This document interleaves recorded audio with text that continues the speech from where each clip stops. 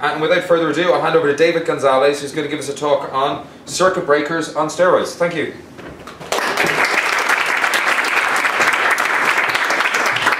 Okay, so as let's say, I'm David Gonzalez, and I am a consultant, but I also work for nearForm. So if you want to reach me out, you can reach me at david.gonzalez@nearform.com. Here is my GitHub account as well. I'm going to show some code later on, and it's going to be kind of available in there. But anyway, if you have any question or you want me to provide any other examples that I'm going to be showing today, yeah, send me an email and then I'll get back to you. Okay, so I'm also writing a book which got published this morning. The title is Developing Microservices with Node.js, so feel free to buy it. Please. Free to buy. It's not free. It's free if you have 40 euros. No, actually, it's, the publisher is a pretty famous publisher, it's Book. There's going to be an electronic version, cheaper probably. It's in Amazon as well, so you have a Kindle. It's easier to enter. So we've been here before. Okay. So we're going to talk about circuit breakers, not only from the software point of view, but I'm also going to give some introductory examples to the real life of how a circuit breaker saved the life of a friend of mine. Yeah, let's say a friend of mine. Okay, so first we're going to talk about my friend. I'm going to call him Dan Garland. He didn't want to reveal his, his personality. He was frustrated because he bought a house last year in Dublin, and it's really, really hard to get a good electrician here. So he was looking in YouTube. It's full of do-it-yourself videos for everything. Everything means everything. So his wife asked him to change the lamps at home because, it's you buy a new house, you want to have things sorted out nice. So yeah, it shouldn't be that hard. He's an engineer, as me. And he has been playing with 1.5 batteries for like a few years, so it's more or less about the same. And then the second phrase is where my friend is going to need badly a circuit breaker. So change the lamp without disconnecting the power. I heard it's safe as long as you don't touch two cables at the same time. So I have a question now for the audience. Like that's the equation. A chair, you see it's a metallic chair, plus a screwdriver equals happy lamp. So what happened to my friend DG? Roasted chicken or success? It's an aluminium chase, so success. We don't know yet. So okay, so first of all, before proceeding, my wife is called Esther. Please, if you find any coincidental, fact about what happened last weekend at home, pure casualty. So. That's what saved my friend's life. It's a circuit breaker in the real world. So, my friend was on the chair trying to change the lamp. So what happened is the electrical current goes from the lamp into my friend, into the metallic chair. He wasn't very smart. And that current got deviated to the earth instead of going back to the electronic circuit. So what happens is, this is a real circuit breaker. I don't know if you are into electronics, but pretty much what happens here is this is where the current comes from, and then goes into the carga, which is Spanish like me, which means the load or the lamp or my friend, and then goes back to the neutral. So what happens is the current goes through this relay and comes back to this relay. The magnetic field in the middle, it's stabilized. So one magnetic field just pretty much voids, empties the other magnetic field, and in the middle there's not differential magnetic field. So the circuit flows happily. But if the electronic current gets lost in here, the magnetic field in here is much more powerful than here. So what happens is the circuit opens. So my friend survived. So this concept is kind of applicable to software as well. And it's used to prevent a malfunctioning server or an overloaded server from being hit from the clients. So how many times have you been monitoring production, or have you been working in a server that gives you a timeout, and then you have to wait in the browser for 60 seconds to time out, or 30 seconds, or whatever? That's fairly annoying. So with a circuit breaker, what we do is we prevent this behavior from happening to all our customers. It will happen just for some of them.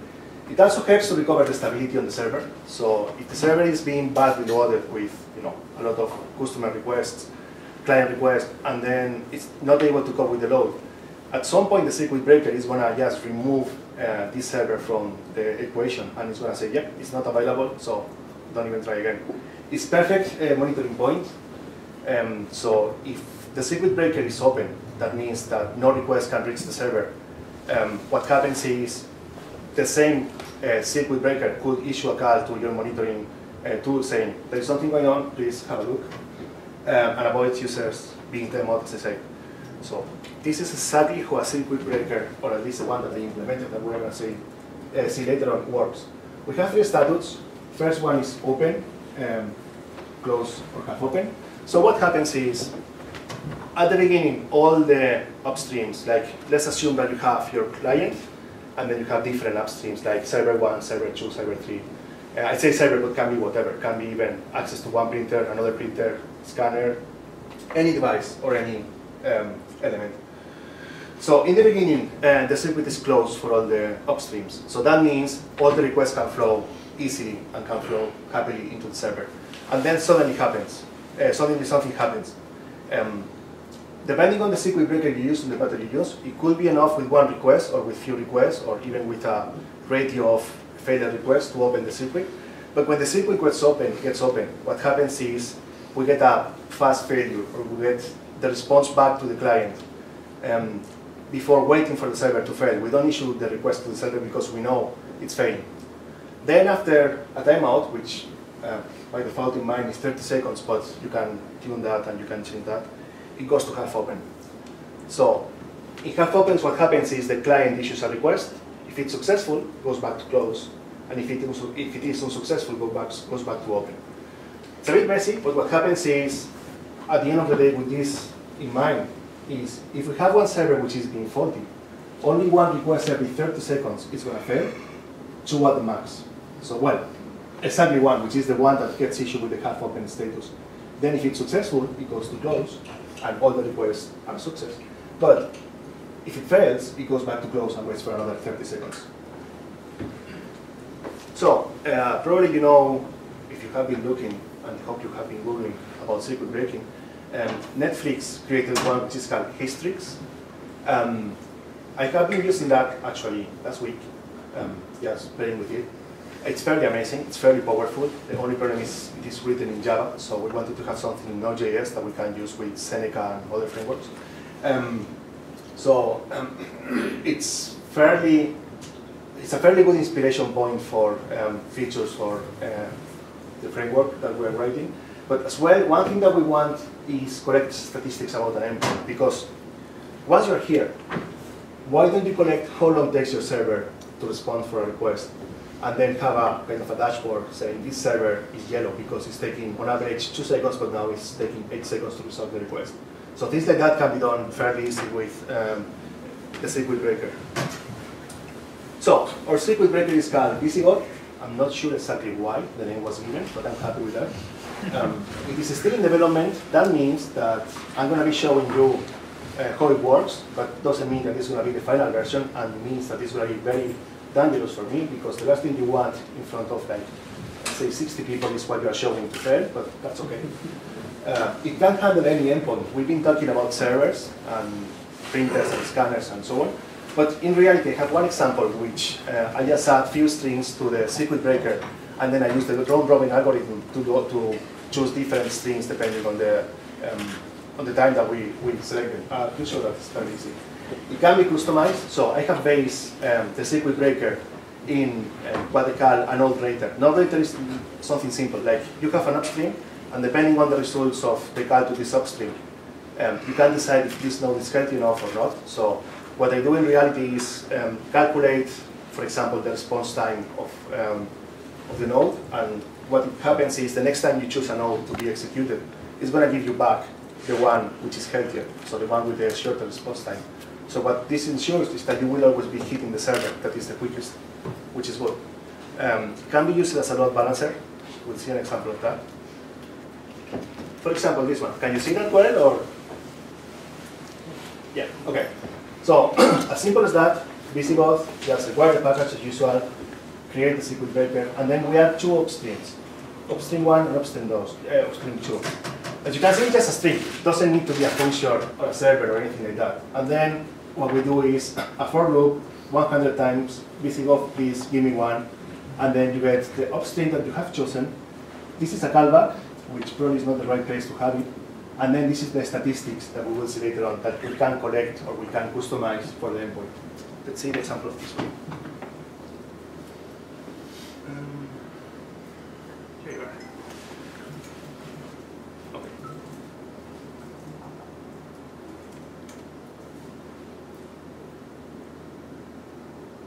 So same code here. Now we execute the script, and that gives you 100 times upstream 1, upstream 2, upstream 1, upstream 2. What is happening here? So by default, as I said before, Visigoth can be customized with an operator. What it has by default is a round-robin algorithm. So if you have, like, let's say, 3 upstreams, I hope it doesn't fail. It will be tripping between upstream 1, 2, 3, and as many as you want. So that's coming by default in the circuit breaker I implemented. Any question about this? Everybody sees clearly how it's fairly simple. It doesn't have any complication or anything like that. It pretty much hides you all the logic behind the scenes, and then I'll show you the code. It's fairly simple. Again, it will change, but for now I'm kind of happy with how it works. So let me see if we have more. Yeah, there you go. So we have everything here. Only closed and half open nodes are eligible. That's what I was talking about. Like if the node is half open and fails, it goes back to open. So it doesn't keep failing. Errors might cause an upstream to move from closed to open. So that what happens is sometimes you call a server, or you could do something that might or not may raise an exception or an error in a callback as Node.js does.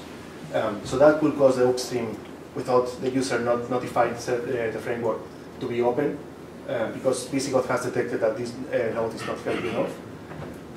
And the statistics of usage can be collected to choose the healthy node in every case.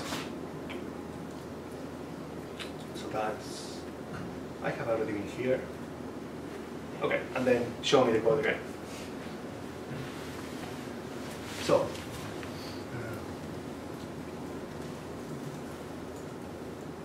this one is a more complex one. It's still simple enough, but we have here 2 strings which represents 2 servers on the internet. One is localhost 1233. No one is listening there, so it's going to cause a failure. And then the second one is http.google.com. So Google is there, I hope. So what I've done after that is, first, I just do all the upstreams inside Visigoth. So we can see exactly what is the status of the upstream before doing anything. And then I execute 3 calls with a sync on a serious way. So first call is going to choose localhost because it's the first one in the list and there's no information available for health of the endpoint. Second one is going to choose Google, and it will successfully connect to Google. So it will come back as it was successful. And then what's going to happen in the third one? Come on. Sorry? We fail. No. Google again, because localhost failed, so it opened the circuit for localhost, and then the second one was Google, it was successful, and then the third one, the only available endpoint is Google. So there's only 2. So let's close the fingers.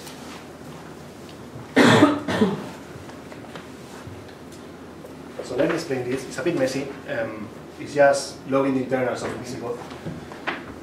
So this here, from here to here, belongs to the first console.log where I just output the upstreams here. So this is telling me, probably not to many of you, that the first endpoint is closed and is localhost 1233. Second endpoint is closed and is google.com.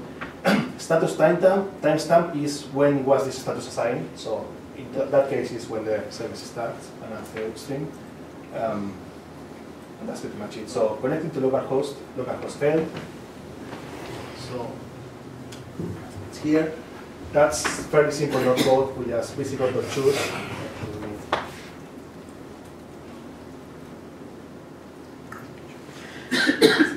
So it gives you the target, gives you the error callback, and then gives you the stats. So if there is an error, what I do is I mark this endpoint as an error. There are two ways of marking a server as faulty. One is the user decides that the service is broken, and just say, yeah, don't use that anymore until the circuit closes back again and passes the half-closed stage. And the other one we'll see in the next example is through a node writer, which in this case we're using the default one. And then if it's successful, you just say it's successful.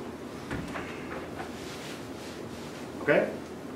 So, connecting to localhost, failed, and then connecting to Google was successful. That's the second call, and then here we can see the third call. It's Google again.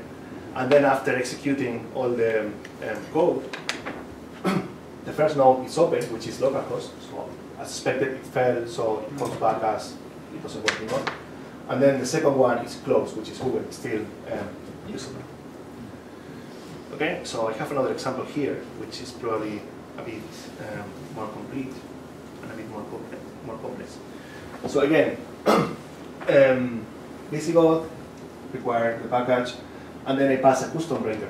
That's a simple one. So the custom writer receives an upstream, which is what we pass here, plus few metadata parameters, and then checks if there is already a response time in the stats. The stats can be recorded by the user.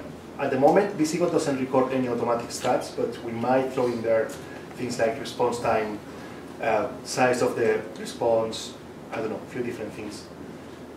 And if there is not, if there is response time, it just gives you as a score 3000, which is 3 seconds less the response time of the last call. So I say 3 seconds because Visigoth won't choose any node with a score below 0. So if you go 0 or below, Visigoth will just, it won't open the circuit, but it won't give you this node as you can use it. So it's kind of a way of protecting, for some reason one node is overloaded and then we keep issuing requests, but we want to guarantee to the user that the response is going to be given in less than 3 seconds. So if for some reason one node goes over 3 seconds, it will wait until the response time goes down again due to the load being processed. It's a nice way of load balancing in between the different servers. So again, we go down here. We add 2 upstreams. I make that fairly simple, so no network calls, no anything. Just hardcore response time down here. Slow upstream, fast upstream, again using a sync. So what happens here is if the upstream is the slowest upstream, the response time is 3001. And if it's not, the response time is 100 milliseconds. It's a nice way of mocking the response time from the server. Same here, and same here. So 3 calls, and then we load the upstreams. So as you expected, or at least I was expecting, slow upstream is first, and then decides that it's too slow to be called again.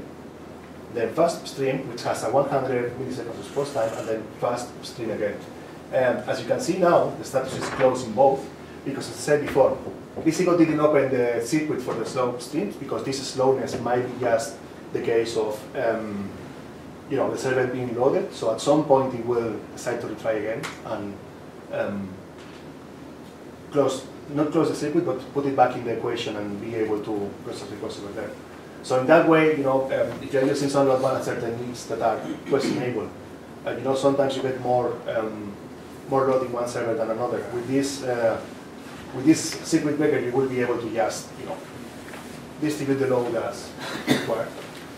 Stats in this case as source object because it's the object, but I only have here the response time. Okay, so what I've done in the code is I have prefix. I have suffix with $, everything that the user should not touch. It's kind of a convention. And it's free format variable, everything that the user could be modifying. So if you see the code in here somewhere.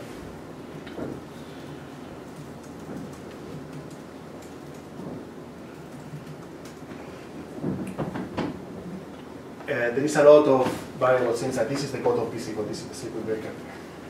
With $, this is where the user should not be modifying the data when it's accessing the server, as there is no such thing as private fields or hiding. And that's pretty much it. The amazing part of this is that the full circuit breaker is 136 lines of code. So there's not really too much complexity. You can see, for example, here, this is the round robin. Again, this is a custom rater that if the user doesn't provide one, it's going to be chosen as default. So either you provide one or choose round robin. The timeout is going to be 30 seconds. So once the upstream goes into the open status, it waits for 30 seconds to check or challenge the server again. It can be customized. It can be passed as as a parameter, and that's information that is not really relevant, and that's the signature of this code. So we can add nodes, remove by a function, choose one, and choose all of them for the upsell pattern. That's pretty much it. That's the beautiful part of Node.js. This code is going to be available at some point soon. I'll let you know when and when. Probably my GitHub in a repository. And one of the questions that was in my mind is, I have few examples here, but those examples doesn't really represent a real usage of this pattern in a real framework or somewhere. So what we have here is, who knows Seneca here? That's very little. Come on. Okay, so it's a JavaScript framework. It's in here. This JavaScript framework is written by pretty much nearForm. I think Richard started that, which is the city of nearForm, and now it's developed by a few developers in there. So one of the plugins of this framework, which it's amazing, it's why? Seneca Balance Client.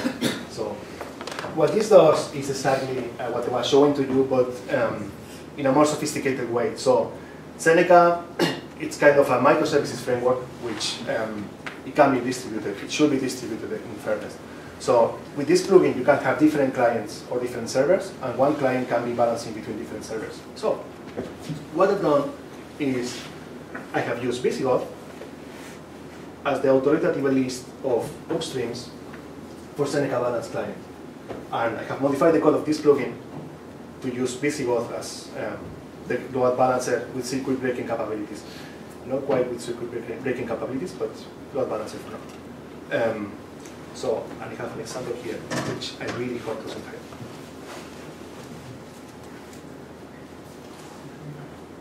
Okay, so let me show you something first.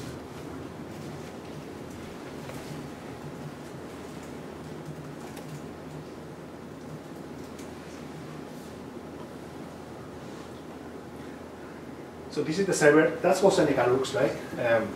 Seneca is a pattern matching framework style. So you just provide patterns to Seneca, and then it will reply to the patterns that you send. For example, if you want to execute this method here, you just do a Seneca act, and then use this pattern.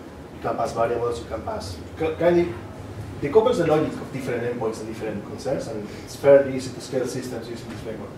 So this is the server, a simple one, listens into a port, and then expects this pattern. And this is the client. Here is where the magic happens. So we are specifying use the balance plugin. This balance plugin is my plugin. 47,000 is the port for the first server, which I already spin up in the terminal. This one here. Why do you fail? Address and use. Yeah, it happens sometimes. Especially if you execute twice the same command. Yeah. So 47,000, 47,1. Okay? And now the client, what it's going to do is it's going to send 10 requests to Seneca. It doesn't really tell to send this to one server or the other. It's Visigoth the one who is going to choose to which server send the request. And in this case, it's using the round robin. So it's going to send 5 requests, I hope, to each server. Okay? So let's play with my life. So I think the two terminals. Then no client. Looks like it worked. So I am just logging, coming back from the server.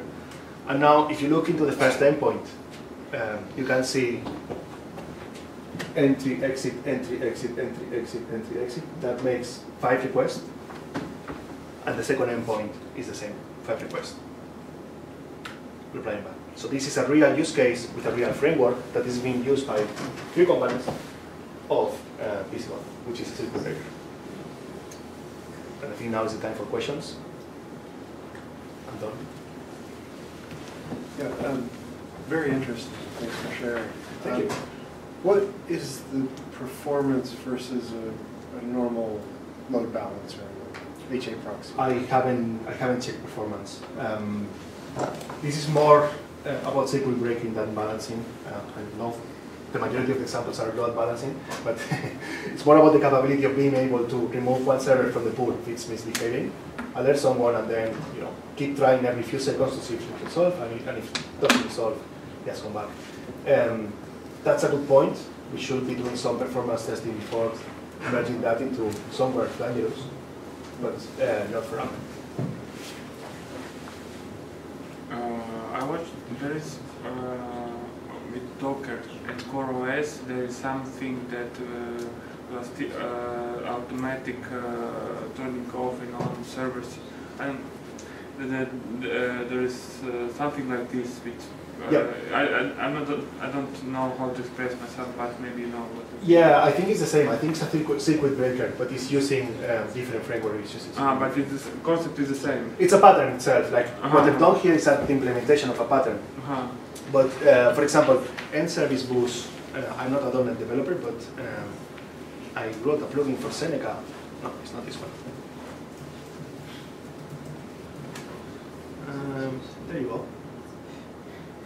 I wrote a plugin for Seneca for end service boost. Anybody knows what end service boost is?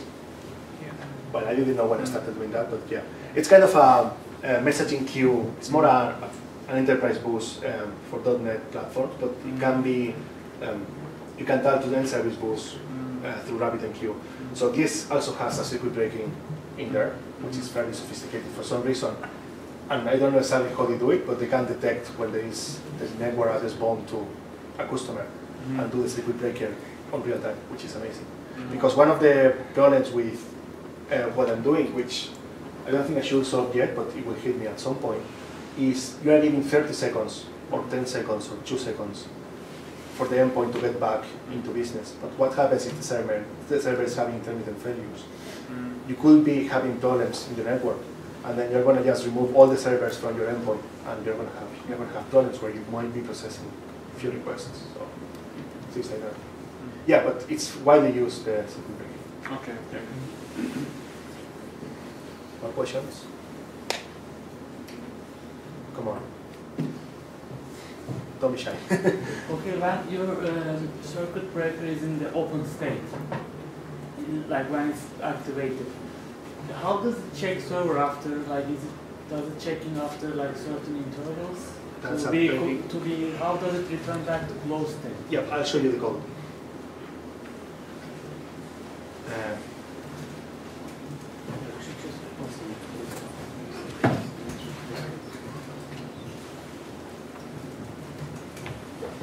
So it doesn't do any magic, it doesn't do any asynchronous job checking is there time yet, or anything like that. So that was one of the key points that I was struggling with. So when you receive this API choose, can you see all the code? API choose is when you call to choose. For example,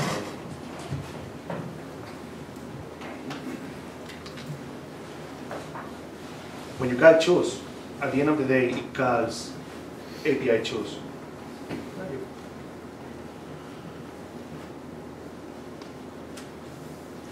Okay. At the end of the day, it calls here. So the first thing it does is it goes through all the upstreams with a for each, and then checks if the status is open. Open means there is no request flowing through the circuit. And then if the timestamp of the opening status is over the timeout that you provide for reclosing the circuit, it does mark as half open. And then down the line, somewhere here, in these 3 lines, if the status after being successful is half open, it closes the circuit and assigns again the date, and that's it. So there's no asynchronous processing in there. It's just the next request is going to fire off all the magic for calculating the status for every node. Again, it doesn't add any load to the system. So you can have 200,000 instances of Visigoth, and it's going to only use space in memory. It's not going to use CPU power, unless you execute choose, which is fairly light. So, more questions? I think there was someone in there first. Yeah. Just if you were running this with cloud-based downstreams, would you, if the circuit breaker tripped, would you be able to kill off the downstream and just spin up a new instance of it? So your question is more like if you are having an upstream and the upstream is gone.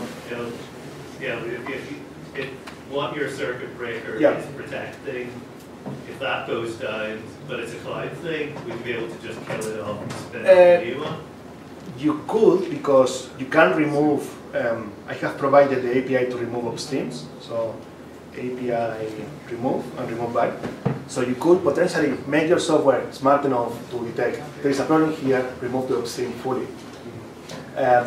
If you leave it there, Visigoth is going to only try once every time out. So it's not going to be a major deal. Like this pattern, I like this pattern because it puts in the human factor. Like, how many of you didn't ever have a bug in the code? Like, everybody has bugs and everybody has problems. So why don't we just work out to have those problems minimized and not being, so diligent trying to remove them? So that's the idea of having the timeout and only trying once every timeout. Because at the end of the day, if you're having one failure every 30 seconds, it's bad, but it's probably okay in the majority of the cases. So that's it. The answer is, if you want to remove the endpoint, it has to be manual. Like, I don't think it's even the place to add more logic to detect it's a client problem or a server problem. Because at the end of the day, as you can see in the examples, like non-robin, it doesn't even talk about servers. It's just 3 strings and being choose one by one. So there's not really a huge complexity in there. I'm saying strings, you could be, I don't know, using a printer. Is the printer busy? Yes, open the circuit. It's back in business, use it. So things like that. More questions? Just in terms of the recovery strategy, which leads to a failed request potentially once every 30 seconds, did you consider just using some form of a ping for a recovery? There is a health check for that. You can do one thing, which it could be a bit awkward, but it can be done. Here, that was latency. In that case, the node writer, let's go back, custom writer, then we pass the function that gives you back the score. You could be calling the health endpoint of the upstream here. Just health check, give me back 200 milliseconds, fine. Upstream.meta $.status close, back in business. So you could be doing that here as well. I didn't want to embed more logic in Visigoth because, as I say, it's not oriented to servers only, but it will mainly be used for servers. But even, I'll show you the code of the Seneca load balancer, if I can.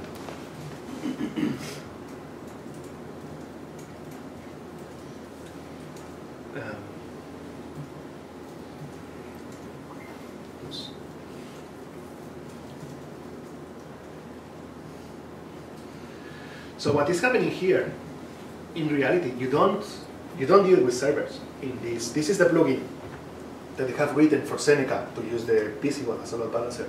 You don't deal with second. It is somewhere here.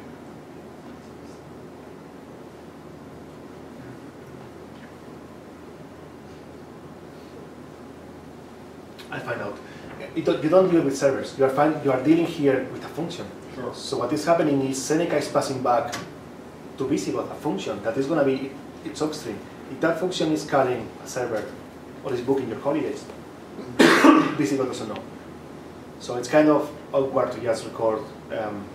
It's a good idea, but when you are into the, trying to make it work on pretty much, not every case, because that's impossible, but in the cases that you can see, like this is the first example. that, you know, when I was doing it, I was like, oh my God, why do we want to handle strings in a circuit breaker? There you go, it's a function. So it's not really a server. Yeah. No, I get that, but I'm kind of thinking, you know, just supply an additional function. Here's my health check function. Yeah, you could do that, yes. As well, another thing that I'm thinking in modifying, but again, it's down the line, I want it to work first, keep things simple.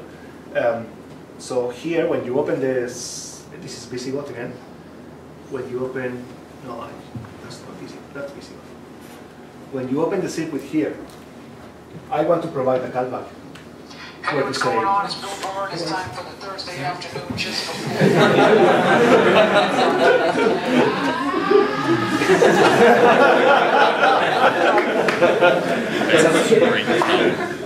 Well, the good point is it didn't happen to me. So what I was trying to say, here, when you open the circuit again, I wanted to provide here a callback to notify your monitoring system or your log saying something is going bananas. Yeah. More questions? No more questions? So it's clapping time.